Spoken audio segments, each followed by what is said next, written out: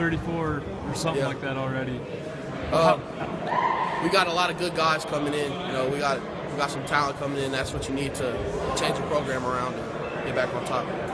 The coaching staff did a great job this year, I think. I think everyone looks, when they hear the Peoria pipeline, they think Illinois basketball, manual basketball, but Kendrick Foster's there, you're going there. How much of an influence was Kendrick on your decision? You know, Kendrick, I always looked up to Kendrick growing up, you know, because, you know, he's the best football player in town at one point in time, and scoring all those touchdowns when I was in middle school, like, dang. You know, and being able to talk to him and hang out with him and get guidance from him was huge as well in my decision. Do you think this Peoria pipeline is something that can expand to football now, too, with Karan and Marcus and Keenan and some other kids in the area? Definitely. It would be, you know, that would be huge if we could get over, you know, like, keep the pipeline continuing, man. That's awesome. That's what I plan on doing. Anything else you want to say? Goal line.